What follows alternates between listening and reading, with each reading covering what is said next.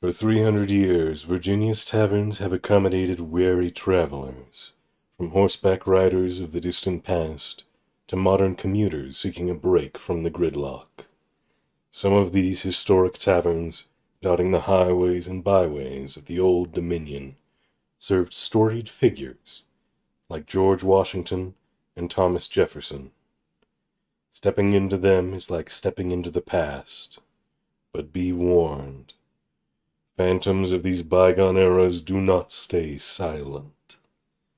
The spirits you encounter may not be of the boozy variety.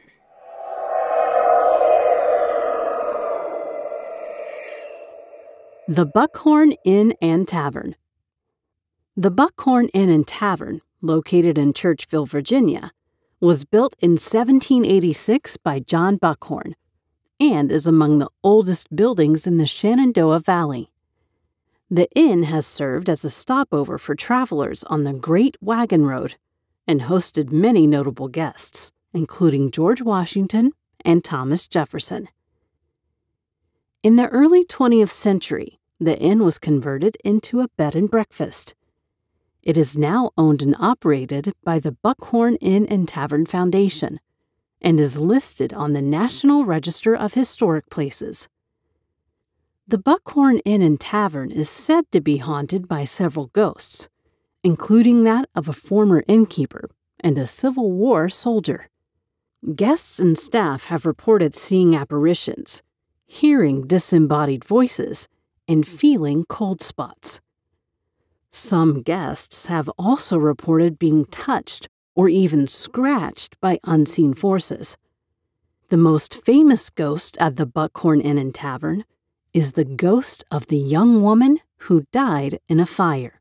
She is said to haunt the second floor of the inn, and she has been seen by guests and staff alike. She is often seen wearing a white dress, and she has been known to walk down the hallway or stand at the foot of beds.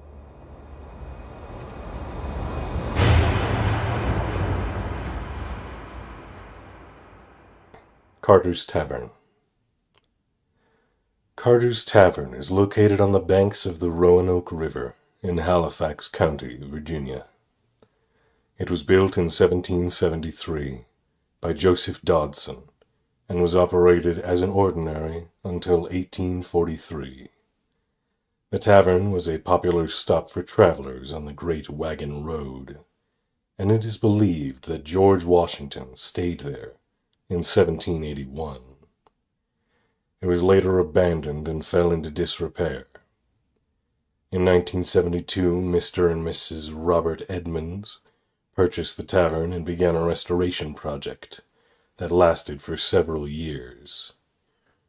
The couple reopened it to the public in 1977 as a museum. However, it is currently a private residence. According to legend, a jealous husband shot and killed another man at the top of the stairs, leading to the third-floor ballroom for dancing with his wife. The bloodstains can still be seen on the stairs, and the grief-stricken woman's ghost remains trapped there, gazing remorsefully from behind the attic window.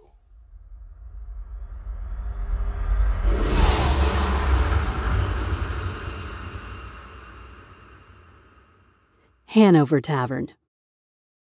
John Shelton, father-in-law to Patrick Henry, owned a tavern at this site in Hanover County, Virginia, from 1750 to 1764. It was there Patrick Henry got his start in law and politics. The current Hanover Tavern was an extension on the original, which was torn down in 1822. Dozens of famous characters ate, drank, and slept there, which is why perhaps it has a reputation for being haunted. The most commonly reported sightings are of a woman in black, a playful little girl, and a man in a brown suit. The woman in black is believed to be Anne Chisholm, who lived at the tavern in the 1860s. The little girl is thought to be the daughter of a tavern employee who died of an illness. The man in a brown suit is a mystery, but some believe he may be a former guest of the tavern. Paranormal investigators have conducted several investigations at the Hanover Tavern and have captured evidence of some of the reported activity. Whether or not you believe in ghosts, there's no doubt that the Hanover Tavern is a place with a rich history and a mysterious past.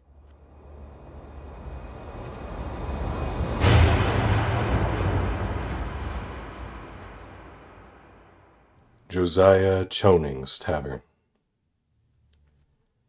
Josiah Chowning's Tavern on E. Duke of Gloucester Street is not original to colonial Williamsburg, but in 1941 preservationists built this replica as closely as possible to its historical namesake.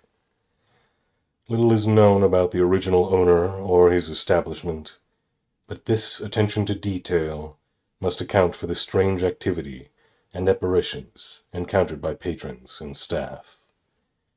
In one hair-raising incident, unseen hands tugged at a server's dress.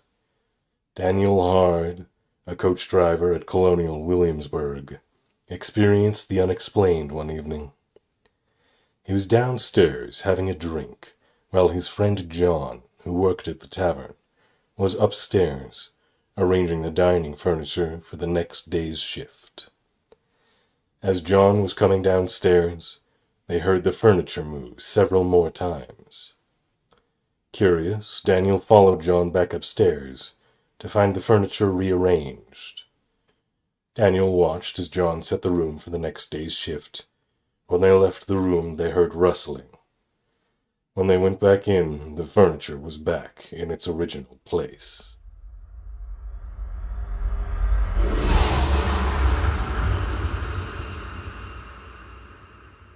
Rising Sun Tavern Museum. Originally a private residence, in the 1790s, this building on Caroline Street in Fredericksburg, Virginia, opened its doors as the Golden Eagle, or Rising Sun Tavern. A host of Virginia notables wet their whistles in its parlors. Today, it is a museum and National Historic Landmark, open to tours. According to folklorist L.B. Taylor, Jr., museum staff blame unusual happenings on the ghost of a former tavern proprietor named John Fraser. Fraser loved to play pranks and goof around, activities he continued from beyond the grave. Unscrewed light bulbs, flying postcards and moving gift shop items, and tugged clothing are just a few reasons candlelight tours and paranormal investigations remain popular at the historic tavern.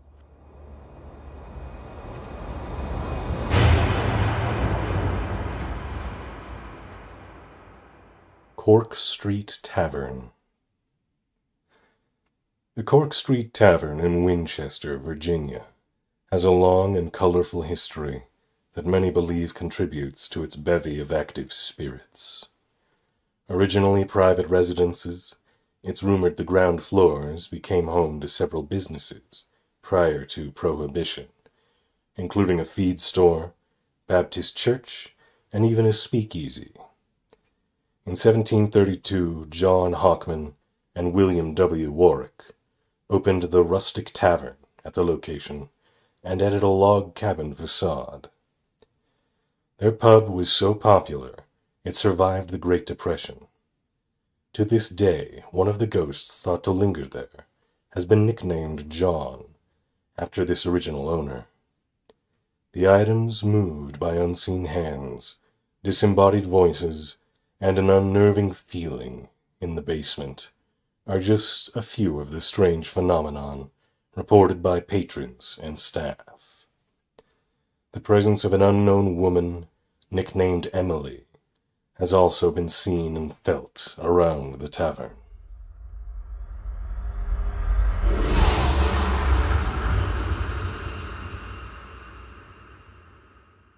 Michie Tavern. Sometimes ghosts are said to move with an object, and that's certainly the case for Michie Tavern, southeast of Charlottesville, Virginia. Scottish immigrant John Michie originally raised this tavern in 1784, approximately 17 miles from Charlottesville along Old Buck Mountain Road. He was a supporter of the Patriot cause during the American Revolution. A local entrepreneur named Mrs. Josephine Henderson moved Michie's Tavern to its current location at the foot of Carter's Mountain in 1927 and opened it as a museum. At least a few revelers enjoyed their time at Michie Tavern, so much they never left. Over the years, guests and staff have heard the sound of carousal coming from the third-floor ballroom, even when it is empty.